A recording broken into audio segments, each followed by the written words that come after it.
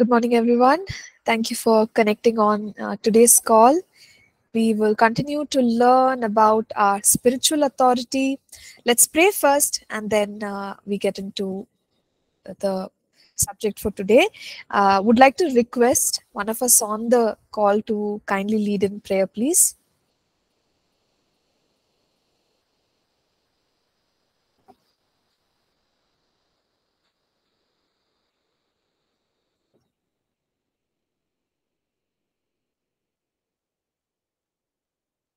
Any one of you, if you could please unmute and pray.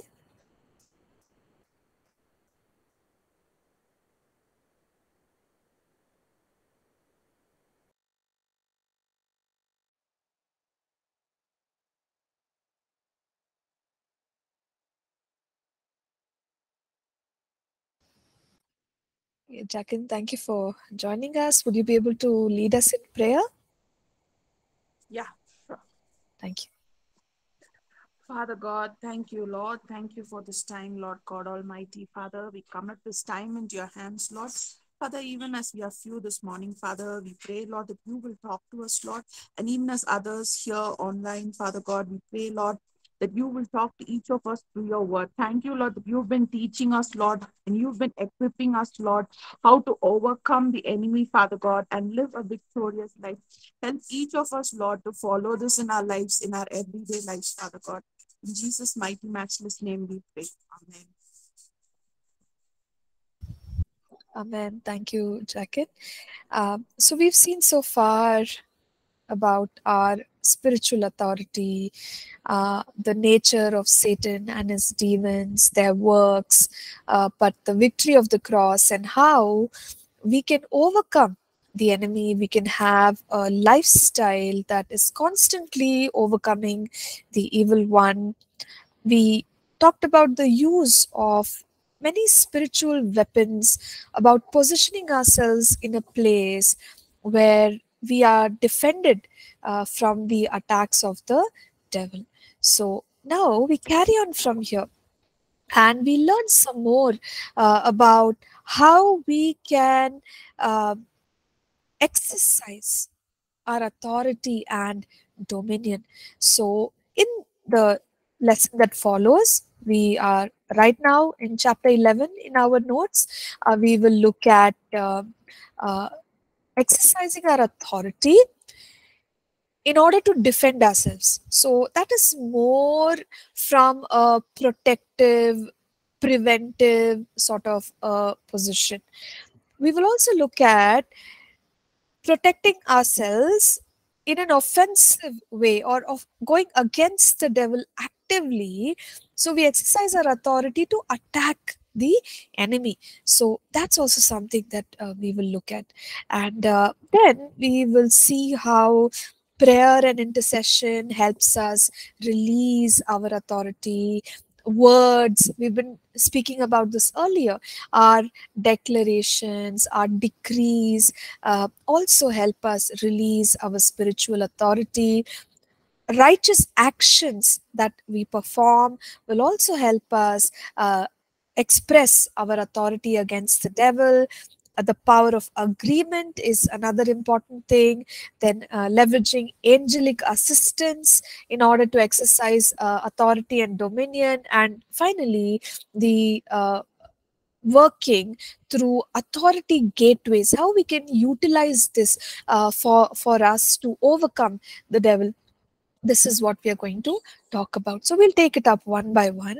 So let's begin by exercising our authority in a protective and a preventive manner, which is defending ourselves. So what are some things that one can do? So what we'll do is we will look at a couple of phrases or words that show us how we can defend ourselves against the devil. So in the word of God, there's always been a concept of protection, protective covering. So automatically when there is a protection, what happens? The enemy cannot penetrate. And that's what we want as a defense mechanism for us. So already we've talked about the overcomer's lifestyle. So all of those things apply, but more specifically, We talk here about staying put where God has called us, positioned us, and not letting the devil come in. Okay, so how do we do that? How do we do that? Well, when Israel were leaving Egypt, what happened? There was that plague of, the firstborns were dying, and God showed them about the power of the blood of the lamb, and so they protected themselves with the blood of the lamb. That's something that we can do today. We could also protect ourselves through prayer. We know when we read about the life of Job, there is a statement in Job chapter 1 where the enemy says that there is a defensive a fence around him, a protective fence around him. And how did that happen? That happened through the life of devotion that Job had. He had a life of worship. He was sincere and very consistent with his worship of God, his offering of sacrifices, his prayers. And so, this form of a lifestyle helped him come under a protection of God. So that's also something we can be awakened to, that when we have this life of devotion and consistency in our worship, offerings, all that, prayer, then we are protected in the spiritual realm.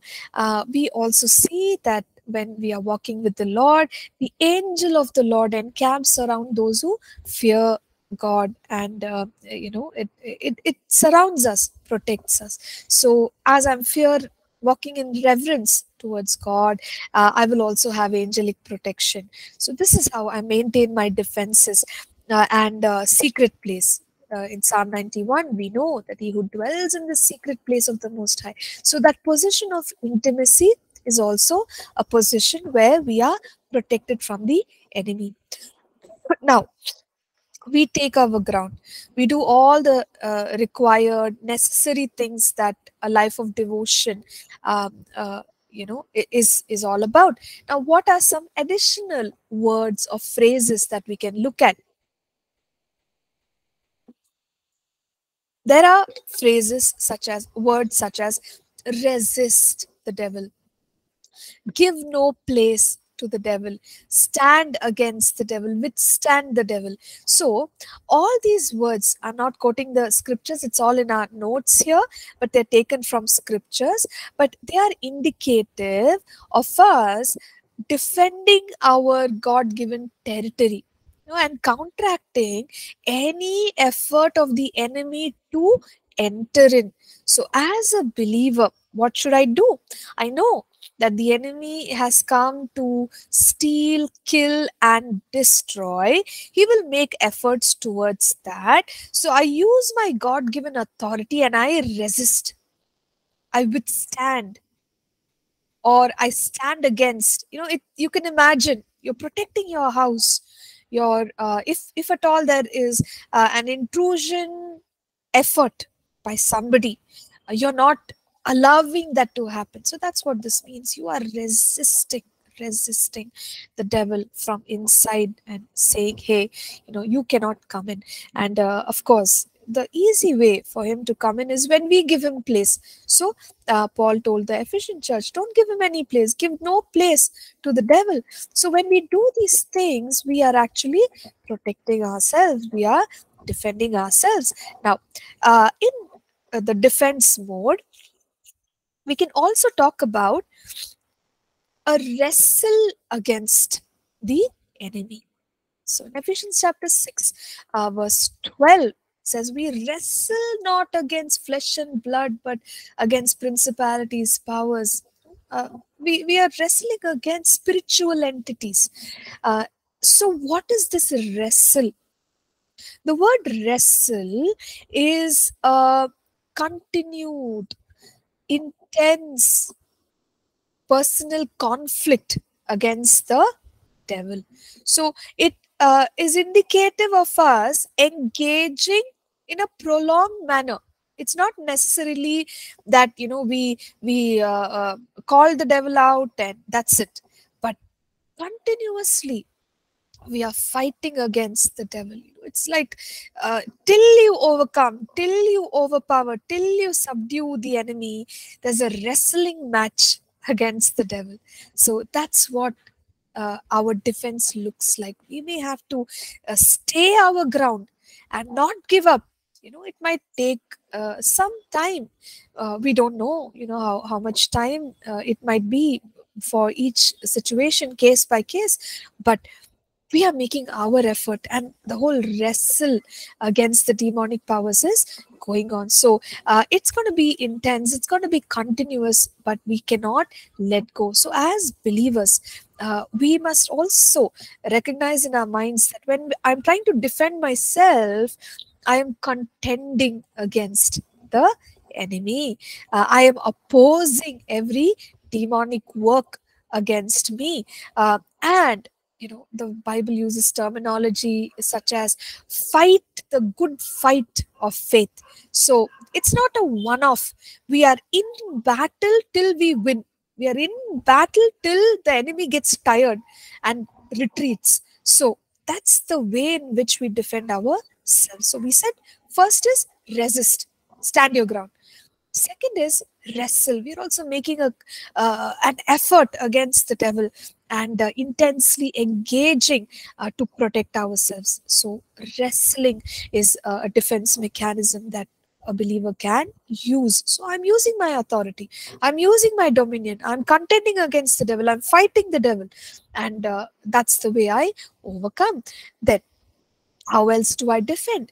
Remember, we said the shield of faith is a defensive weapon. So when I use my faith, that's also a defense mechanism. With my shield of faith, what am I doing? I'm quenching all fiery darts. What are the fiery darts of the devil? His lies, his accusations, his condemnation.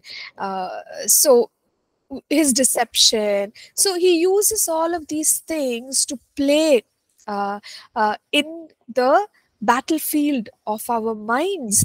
And when he can, set ablaze or set on fire some important part of us, and try to destroy it, what helps us? The shield of faith, because the shield of faith will say, no, that's an accusation, I reject it in the name of Jesus. No, that's a temptation, I reject it in the name of Jesus. No, that's a condemnation, I reject it in the name of Jesus. No, that is a lie, I reject it in the name of Jesus. So that's what am I doing?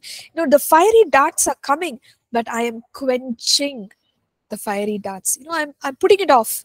So as a believer, I'm using my authority to stop the fiery darts of the enemy. So this is an encouragement for us to stay in faith, be full of faith towards God. So when we are full of faith, it's so difficult for the enemy to penetrate. He'll look at other means to try and enter it. Okay, so we can make it very difficult for Satan to attack us. Make it very difficult for Satan to try to defeat us. Okay, so this is how we will defend ourselves. Is everyone doing okay? Are you all following what I'm saying? Could respond on chat, or if you feel comfortable, unmute and share.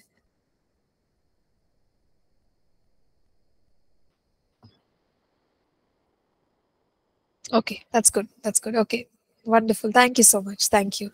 Okay, so so far we've looked at defense. Now, how to use our authority offensively against the devil, or in other words, we are now talking more about advancing forcefully. We are, one up, as we would state, against the enemy. So how do we advance against the enemy with our authority? So there are some more action words that we can talk about. These are words that even Jesus used in his ministry against demonic powers, and we are authorized to exercise our authority in these ways as well. So the first one is rebuke, command. So there will be times, like even in the ministry of Jesus, there were times when he observed the manifestation of demonic powers, demons, taking over an individual, what did he do? He just rebuked. He just commanded that demon, I rebuke you. So because of the victory that we have through the cross, we are able to do this. Now we see even Paul followed along. The apostles, the set of first believers, they followed the patterns of Jesus, his life, his ministry. So nothing changed. We see even Paul in Acts chapter 16, when he comes across a girl who is demon possessed, he rebukes, he commands, right? So uh, even in other places, authority has been demonstrated in this way.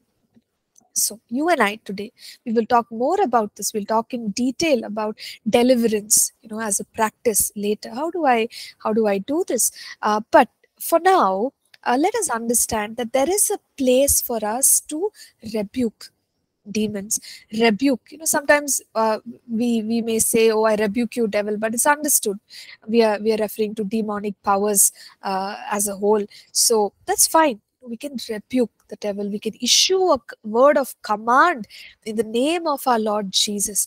And so when we do that, we are going against the devil, and he has to respond to it, because authority is there. I have authority. But what if I just sit down and the devil is doing all his stealing, his killing, his destroying, and I just let it go? I'm not using my authority. But when I rebuke, when I command, I say, stop, devil, in the name of Jesus. I rebuke you in the name of Jesus. Or any work of the devil. Let's say there was fever. Peter's mother-in-law had fever. We read Jesus rebuked the fever. He commanded it to go. So he took authority. This is how we take authority. When we sense in our spirit that God wants us to use this method, we just go with that. We say, okay, I rebuke. It could be a condition. It could be a sickness. It could be a situation. But we rebuke it, because it's what is the source? Demonic. And so that is the reason we are rebuking, we are commanding, isn't it? Or like, even if it is, I think, a natural thing and not so much a demonic thing also, I think using our authority in decreeing, commanding would work. But primarily, since we are talking in the context of deliverance, all of what we are talking about is applied. We are talking about applying it against demons and Satan. So rebuke, command, that's one way in which we can do this. Use our authority. Second way is cast out. So there are umpteen examples of Jesus casting out demons from people. Now, even in Mark chapter 16, verse 17, he said that you will cast out demons, and these signs shall follow those who believe. We are the ones, isn't it? So if we believe, then what are some of the signs that should follow us? One, with regard to deliverance, they shall cast out demons. In my name, they shall cast out demons. So we can evict or expel demonic spirits from their immediate habitation, and generally it is the bodies of people, and they forcefully take over the bodies of people. But we can go against that, and we can command them to come out. Okay, so casting out is another way that we would do. Now there are many questions around this. People say, when we cast out a demon, what else do we do? Like, do we command the demon to go somewhere? Or generally, casting out a demon should be good enough. And we know Jesus talked about the place where these demons would go. They are disembodied spirits, so they are constantly looking for a body. They don't like to be without a body. So once they are cast out, they again wander around. In Matthew chapter 12, we read about it. Verse 43, goes through dry places seeking rest. So they are doing this, and when they are seeking rest, it simply means they're looking for a habitation once again. Now they may try to come back to the original habitation. When I say original, from the place that they were cast out, and their tendency is to come back powerfully, so they may bring back with them many more demons to reoccupy.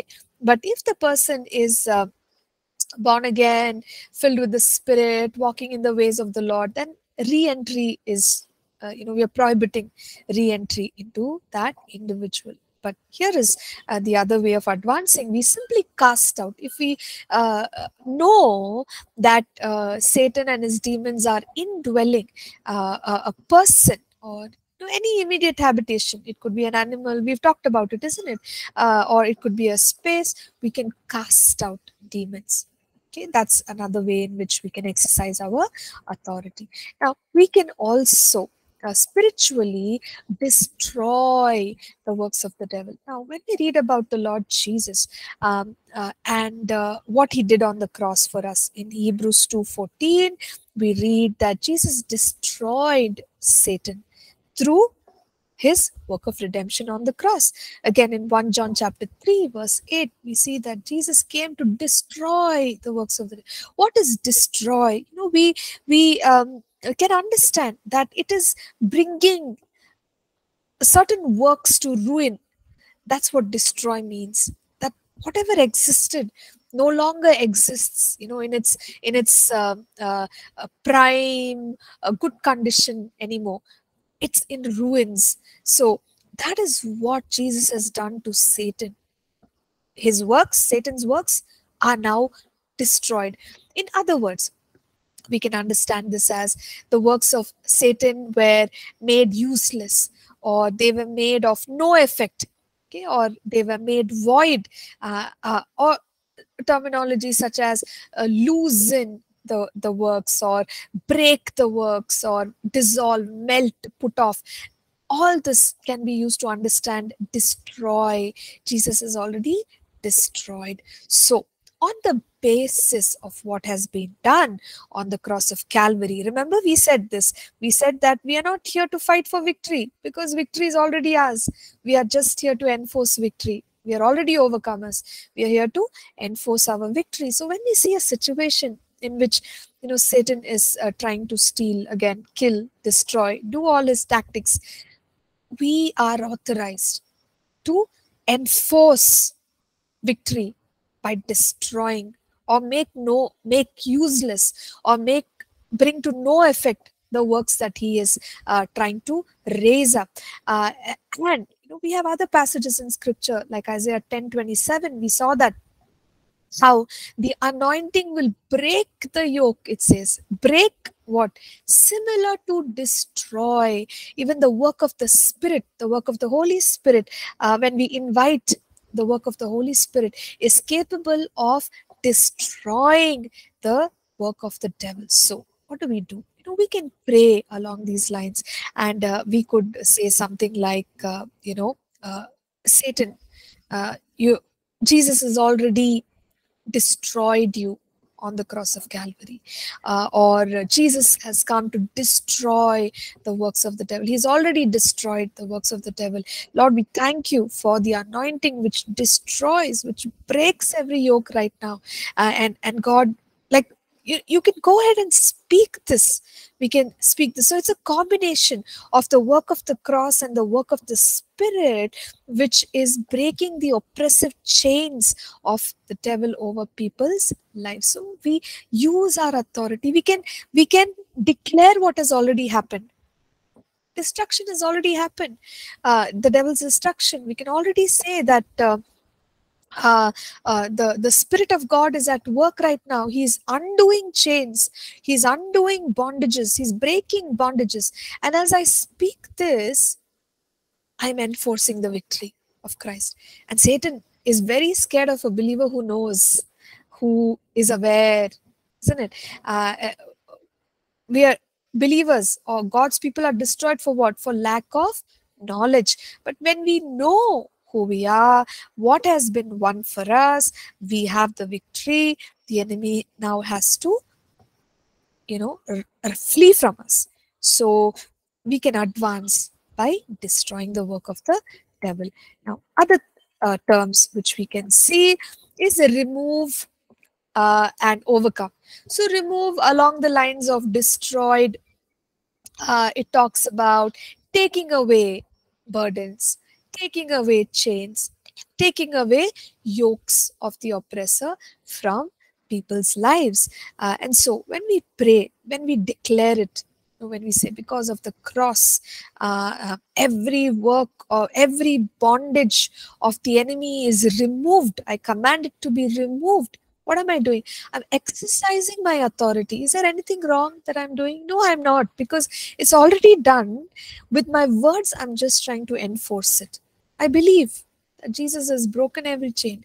And so I'm asking for what I am noticing to be removed from the lives of these people. Every oppression be removed in the name of Jesus. So that's how we go about it. We continue the way Jesus ministered. So remove is another way of advancing against the enemy. Now, the other I said was overcome. Overcome is it's more like wrestling language, where two people are fighting. When one person gets the other person down, so he's on top of the other person and he's the winner. That person is the overcomer. That person is the one who has prevailed. That person is the one who subdued. So in that manner, the Bible says that we are overcomers.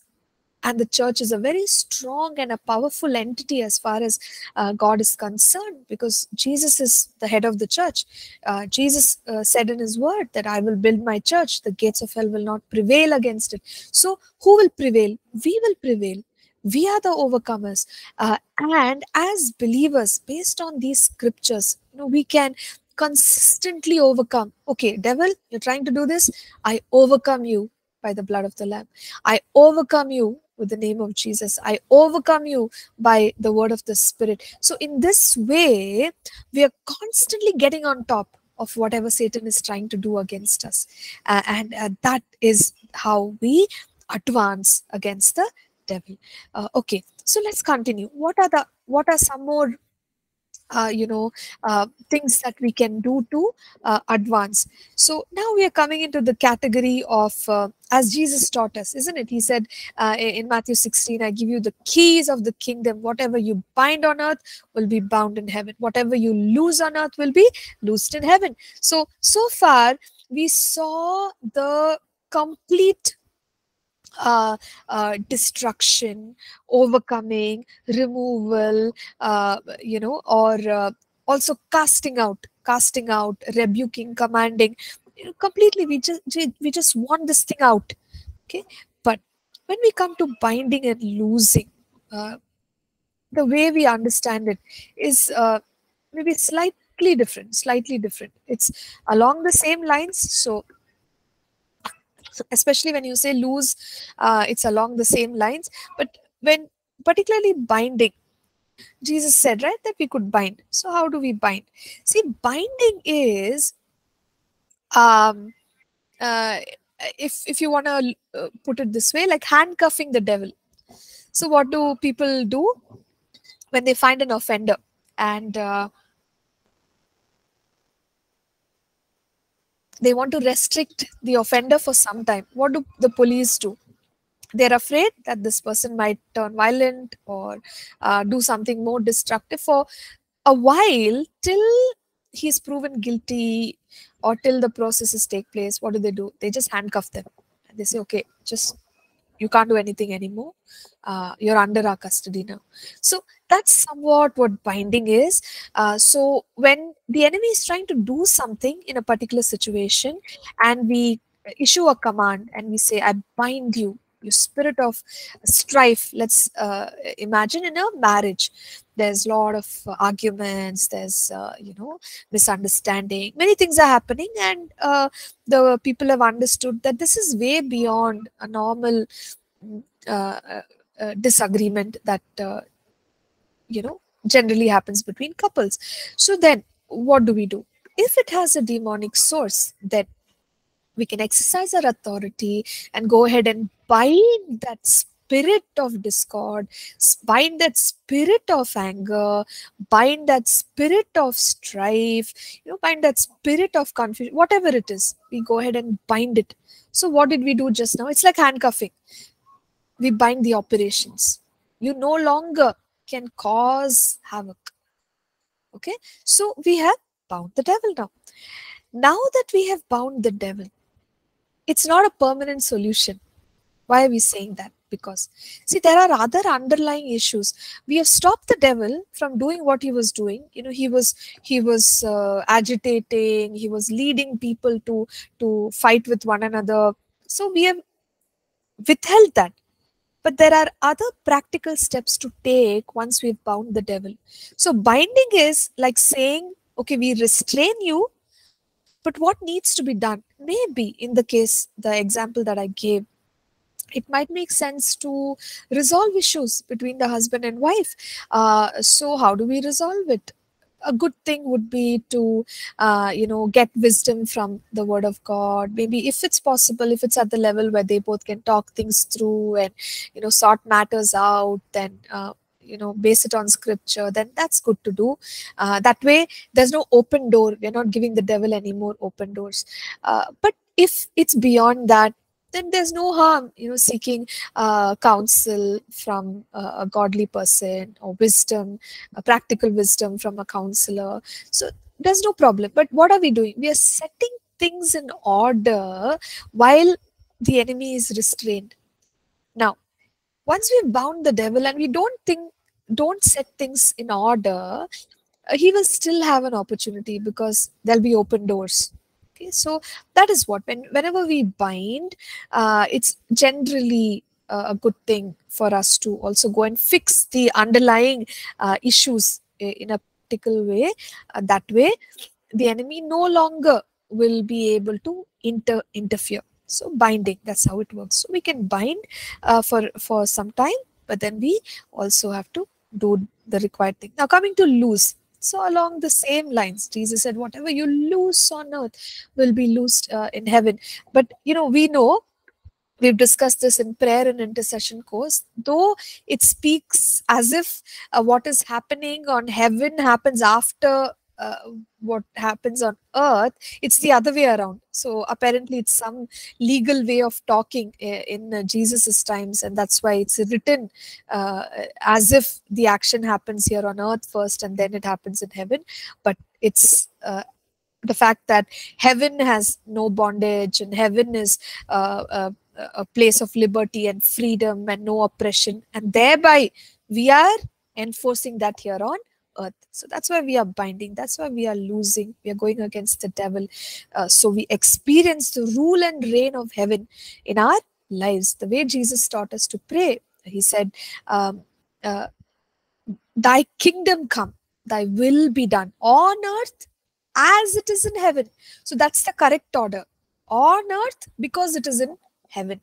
So we can also bind and lose. So what do we lose? We can lose what is on earth, what is in heaven, what is there in heaven. So sometimes we may have heard people pray prayers like, I lose the peace of God, I lose the joy of God, the hope of God. So we carry the authority to release what exists in heaven. So if we make statements like that, there's no harm, because it's technically correct. Whatever is in heaven, we want to see that, Lord, we lose your unity among the people. Lord, we or the way Jesus prayed for that woman in Luke chapter 13, there was a woman who was bound by Satan, and she was bent over. But Jesus went to her and said, woman, thou art loosed. Satan has bound, he says, this daughter of Abraham. So the binding work which Satan did, he commanded over that individual, be loosed. Be loosed. So that's another way in which we can apply loosening the works of Satan, whether it is possession, bondage, captivity, setting the captives free, proclaiming liberty to the oppressed, because that is a part of the mandate that Jesus carried upon his life. And so if today we can lose a person from bondage that the enemy has over their lives, or we can lose the things of the kingdom, right? The things of the kingdom, as I stated, the peace of God, the joy of God.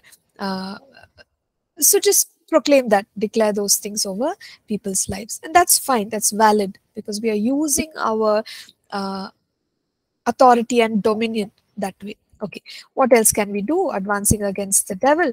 We can allow, disallow. So there are times, if you remember, when Jesus went to minister deliverance to people, and the demons started speaking. And we read in scripture, he did not allow them to speak. So you notice there was authority that Jesus used to grant permission or not grant permission for a certain thing that the demons wanted to do. So we can allow, we can disallow. So even us, when we are ministering deliverance, there may be times when we say, okay, be quiet. I don't allow you to talk, or I don't allow you to hurt this person. So demon powers, I am using my authority, I'm using my dominion this way over a specific activity. So we are confronting a specific activity, whether the demon is trying to lie to us, confuse us, intimidate us, or hurt the person concerned. We stop it. We say, no, you can't do that. I don't allow you to do that. So I can take my authority in that way also. The last term is pulling down.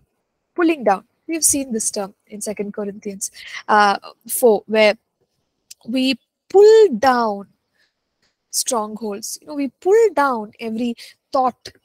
We take every thought captive, which does not, it's not aligned to the thinking of God. So, as a believer, when I pray and use my dominion and say something like, I pull down strongholds in the name of Jesus.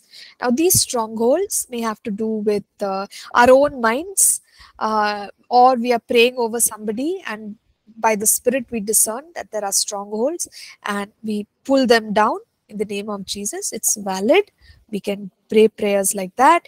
And also, for us collectively, when we are praying as a church, a body or a family over regions, areas, geographical places, even there we can pull down strongholds, because we will come to it later. There are, territorial spirits, demonic spirits that create strongholds over regions. So sometimes, as a body, we have to take authority again over the devil, and we have to tear down whatever strongholds he has made.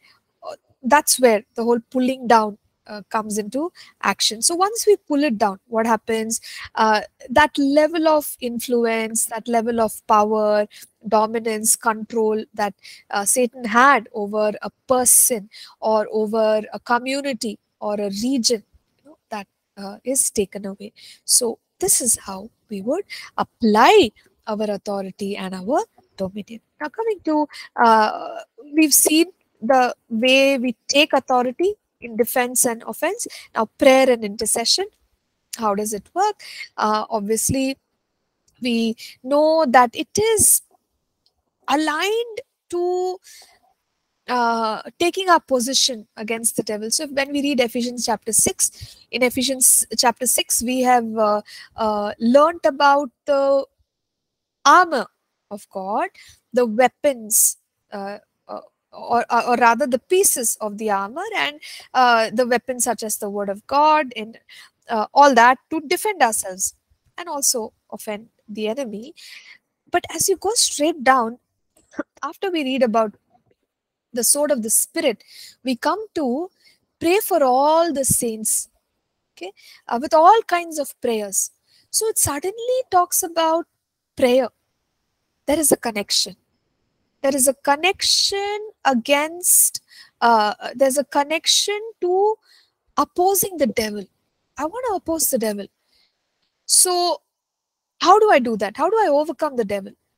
I will put on the full armor of God, protect myself, and verse 18 is talking about pray for all the saints with all kinds of prayers. So what can we understand? Our protection is associated with prayer also. Okay, so that's how I can apply protection on my life, defense against the devil, and even offensive against the devil. When I'm a praying person, I can thwart the plans of the devil. Remember, we've talked about prophetic prayer. So, as the Spirit of God shows us, reveals to us, we can destroy the works of the devil. If we recall in Luke 22, there Jesus, when he was talking to Peter, he said that, Satan wants to sift you as wheat, but I have prayed for you, Peter. So, knowing what weapon the enemy is going to bring against us, what do? We pray. And when we pray, it destroys in the spiritual realm the work of the devil. So you see how authority is actually applicable, and dominion can be released through our prayers. So prayer and intercession is very, very powerful. Through our prayers, we can stop the works of the devil. So are we all doing fine? Any questions so far?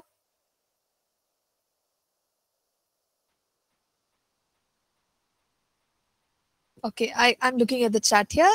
So Jackin says, Pastor, how do we help a believer who is anointed but had lived in bondage for several years? He's unable to step out and live victoriously because of his own lack of knowledge of God's word, situations around.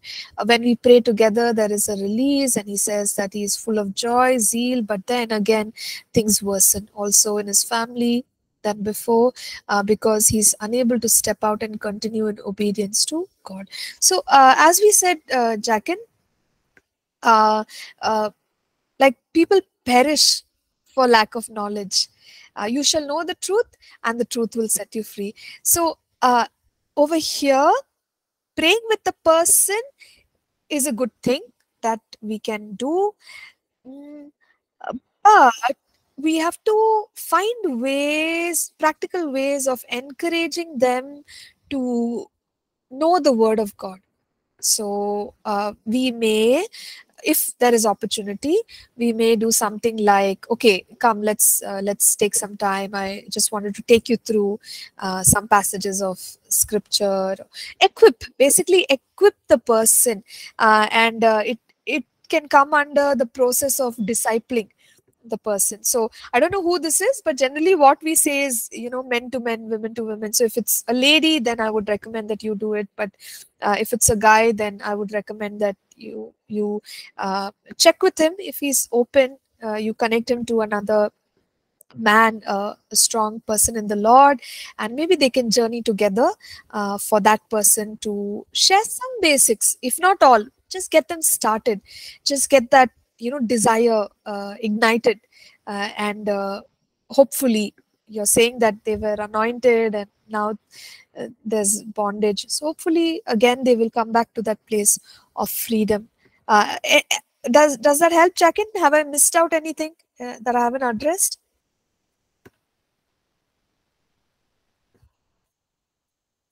Okay, great, great. That's good. So, prayer also helps. We can pray for them, but you know how it is that you rather teach someone how to fish than just give them some fish, because then they are set for life if they know how to, uh, uh, o- you know, deal with the devil at any given point in time. So, equipping them would be a better idea. Pray for them, but equip them. Yes, nice question. Thank you. Anything else, class? It's always good to think through whatever we talked about. So,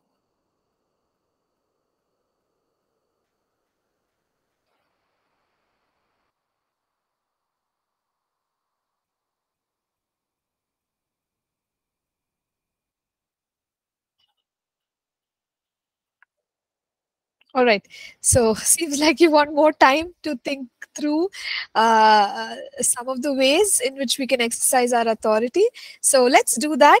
And what we'll do is we'll cover the remaining topics in chapter 11 in the next class. It's very important because this is going to form the foundation of how we will exercise authority for individuals, for regions, and all that is upcoming.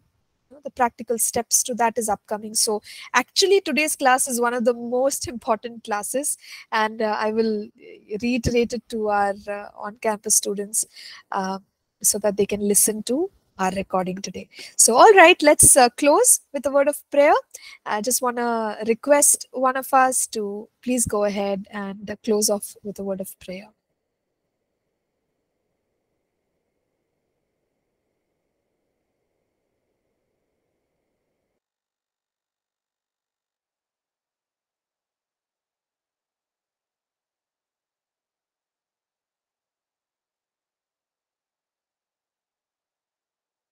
Could one of you kindly unmute and pray, please? I think Jackin has already started in prayer, so it would be nice to have another person close.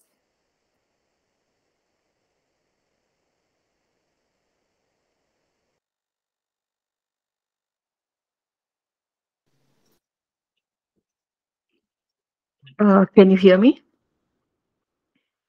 Nina, yes. Yeah.